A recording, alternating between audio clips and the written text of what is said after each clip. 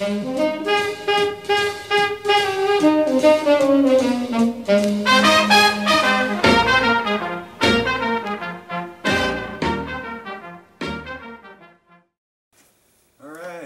welcome back to the Mini Machine Shop. I'm Dave.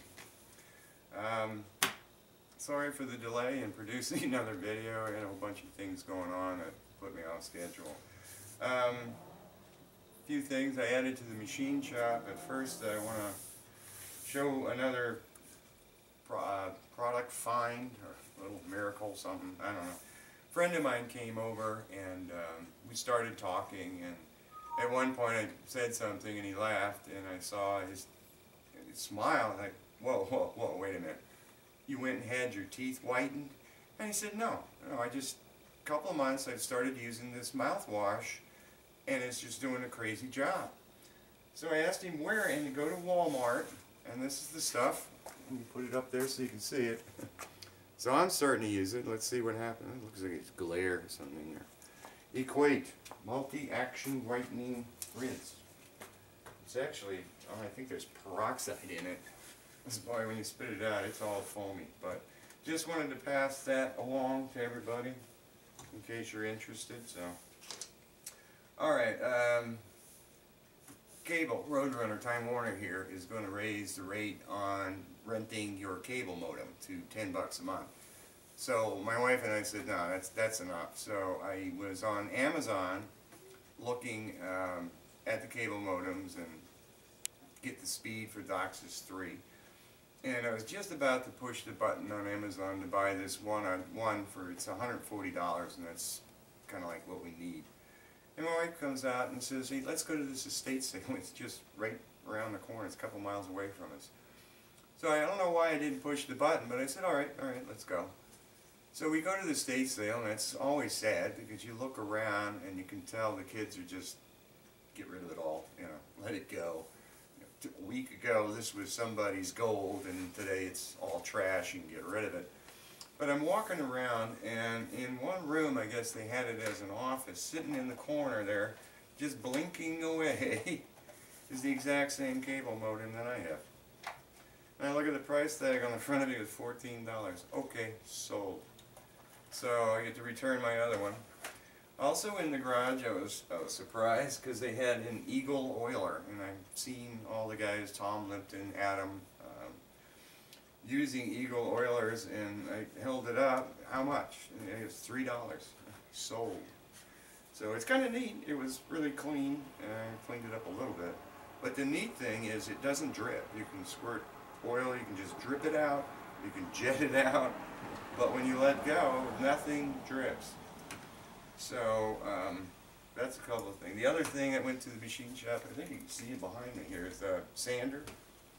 And I'll show you in another video why I decided to finally buy that. And it's Home Depot, $120 I believe. But boy, it is nice too. So I'll show you that and some of the finishes and things that I'm doing with that. Meanwhile, let me bring the camera around and I can show you a couple other things that I added to the shop.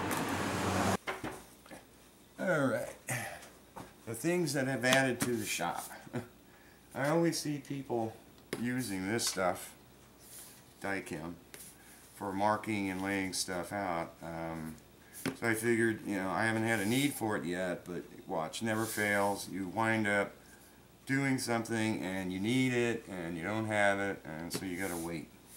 So that was one thing I've added to the shop. Another thing, off Amazon again, this is a classic box that I made. I didn't make it, no, it came from Michael's. Like I said, you just go down there and you buy an assortment of boxes. They're really cheap, $1, $2, $3, and you use the True Oil, gunstock True Oil on it to get the finish. But for $50, pretty nice little boring head here. I was looking at videos on YouTube on how to make them, and I'm thinking, let me just buy one. Now this didn't look like this at all when I bought it. This part here was all black. This was rusted and pitted. This was obviously badly pitted from rust, and then they had anodized or did whatever they do to make it black. So I had to put this whole thing in the lathe, take it apart, and using 80 grit sandpaper, just take all the stuff out of it. But the box was easy. It was a lot taller, so I just took the hinges and the latch off, ran it through the table saw to bring it down to height, put it back together, true oil it, and since I still have tons of felt left over, throw felt in there. Use the ball, end mill, cut the round groove, done. So I haven't really played with this yet. I know this is really sloppy, so I'm not sure how this is going to work out. But I've got one, so I'll play with it someday here, probably show it in a video on what's going on. What else?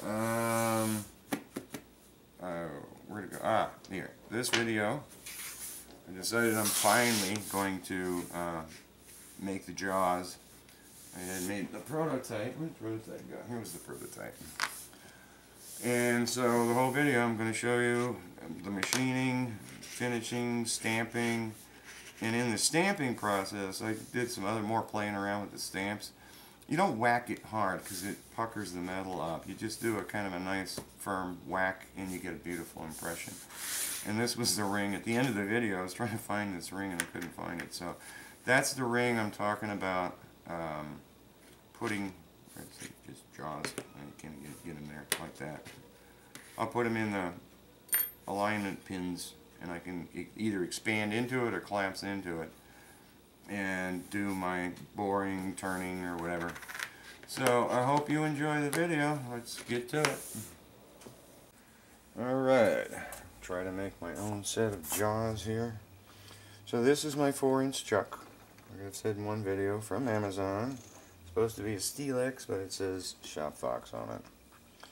This is the prototype that I had made, and it does fit in there, but there is some play. So I want to try to tighten that up more. And looking down in there, this surface is just clearing the scroll, the chuck scroll. I did look that up, because I'm wondering, you know, use the correct terminology for things, and you look this up on Google, and the thing with the squirrel in there, scroll or whatever it's called, the chuck scroll. So what I want to do is I think I want to make this faces, or this part first. What did I do anyway? Get in there and measure this guy. Get a good chunk of it. 0.1225. Make sure it's clean. 0.122. Yep, half thousand dirt. 1225. Okay, well, I don't know where that is. Alright, one more time. 0.122. Come over to the other side. Grab a good chunk. 0.119. Okay, so we're going to do better than that. We need to make sure this is really done precision. So let's go over to the end mill. Alright, yeah, here's the new plastic shield, and you still need to get more plastic from Rid Out for the front. So tired of cleaning up everything, especially when you use the fly cutter. Alright, so I'm going to use a 3/4 square piece of 6061 aluminum, because it doesn't look like I have to machine down a whole lot. Yeah, that does. So what I want to do, I guess, is just clean up the 4 faces first, fly cut it, and then bring you back. Alright, what I'm thinking here is I've got 3 cleaned up surfaces, and to do these grooves I need to bring this to the correct height, width, whatever you want to call it. And I'm very close to it too, I think. Yeah, pretty close. So I want to fly cut this and try to get it to the exact height. But if I bring the camera back around to the chuck, there you are. Where's the calipers go? Over on the bench.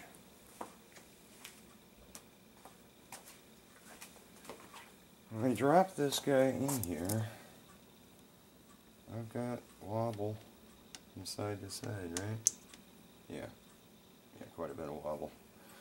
But if I caliper here on all 3 jaws, it's all over the place. But if I caliper the front, All three of them come up to 0.392 exactly. So I'm not sure whether that was an accident or just luck in the machining of the chuck. This area is larger than this on all three. So I think what I'm going to do, since this is measuring out at 392, I'm going to take the final width down to 390, leaving 2 thousandths worth of gap, thousandths on each side.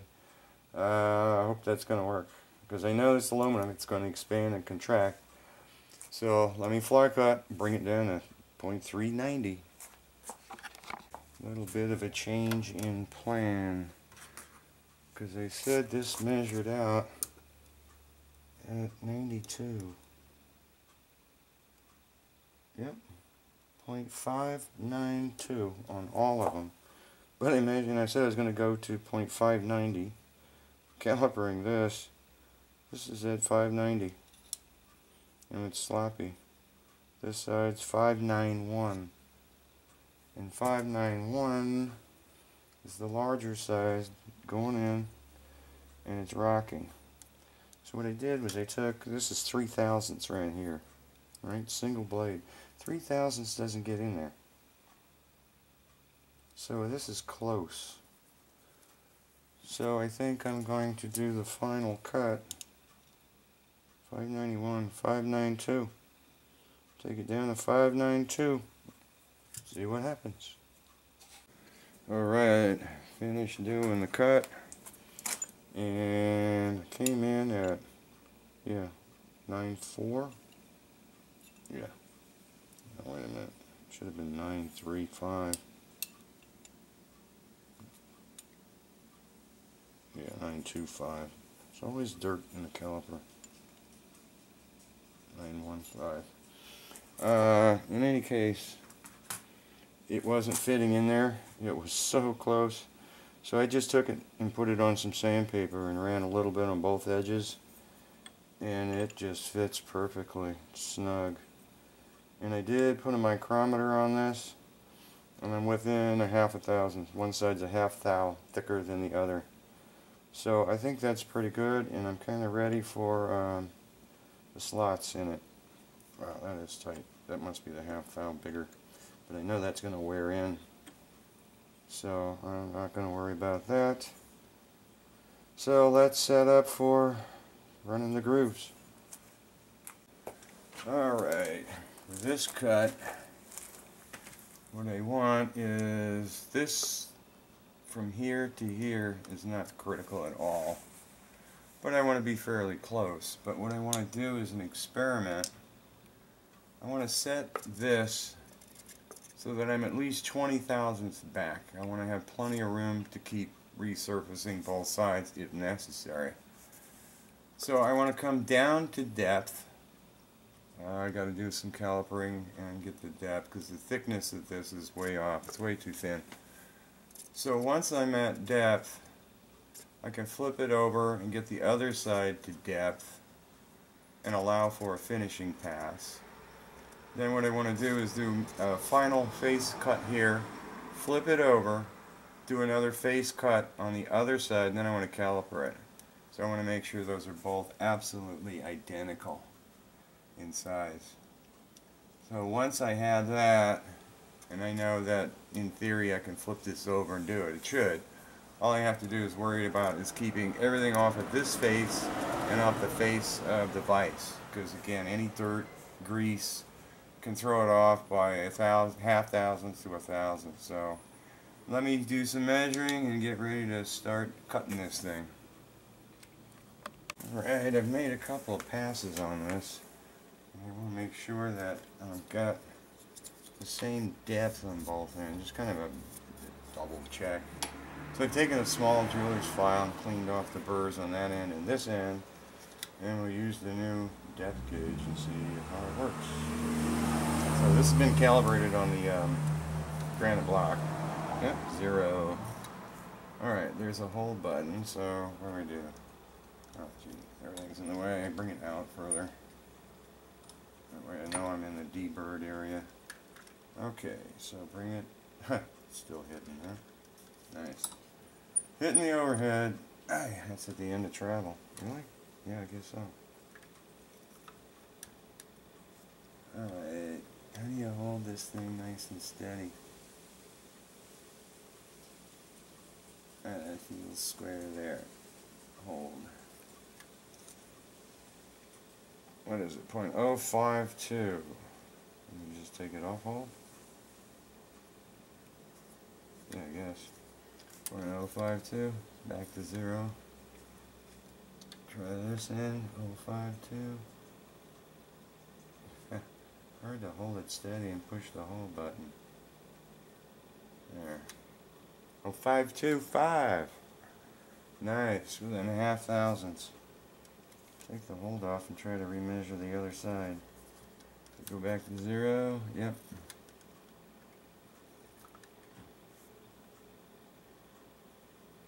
Hold on. Jiggled it.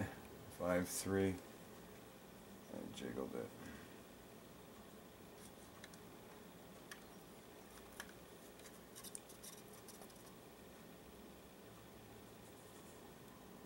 I think I got it. Nope, 5.4. This is hard to hold. Plastic. Yeah, that's solid. 5.15. Alright. So, I'm very, very close on both ends. I mean, real close. It's hard to say. Could be still a burr there and that, but let's keep going to depth. Alright, I decided since I've got this part so tight in the chuck that why bother making this groove part so tight. To make it on the money, I'm supposed to go down 117. Wait, I was supposed to rush. So I'm going to go down 127, give it 10,000 per side. And pushing this hold button is rather difficult, but it did dawn on me. Just read the thing, Dave. Hold it there. Look at that. I'm down 1125. Put it back in there. 113. 112. 113. 1125. Must be a burr or something. Alright, 112, so I gotta go down a little more. Okay. I'm at depth. I'm at 119.5. There's a kick. So it's time to flip it over. Zero out the DRO. There's the axis here, so I know I'm going to go to the same zero depth. On the other side, unlock this guy, bring it up.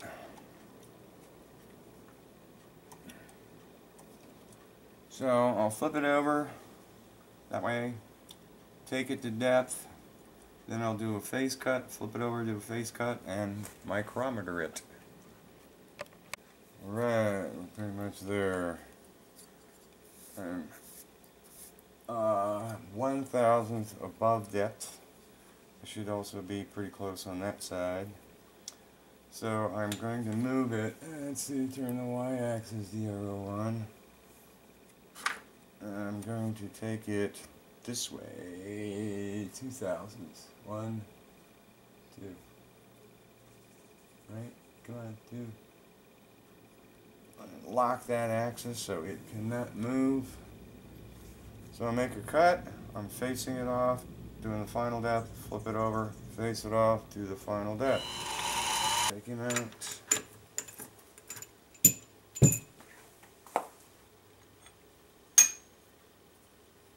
Rest it off. Moment of truth. Let's see what happened. Turn it on. Eesh, this is hard to get in there and get it accurate. 0.167. 0.1695. Alright, come on. 174. That's great. 1675. Consistently kind of getting that, huh? 185.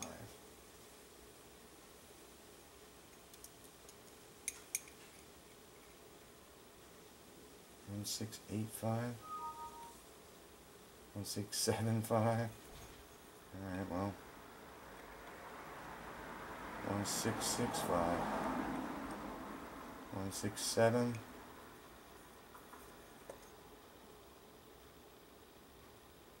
1655. 165. 1685. Means I lost. I'm crooked.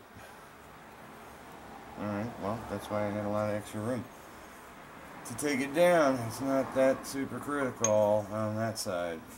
So let me double check the squareness on this and then do another pass. Alright, the problem was in this guy flexing.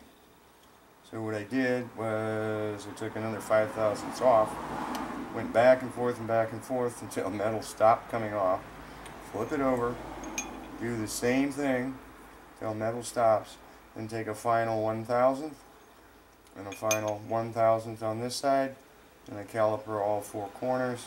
I'm within a half thou. So I think that's pretty good, especially when I'm jerking on the handle here, trying to move the table back and forth. Because I know this x-axis has to be moving, but wow, to get a half thou within it, I think it's incredible. So I've got that depth.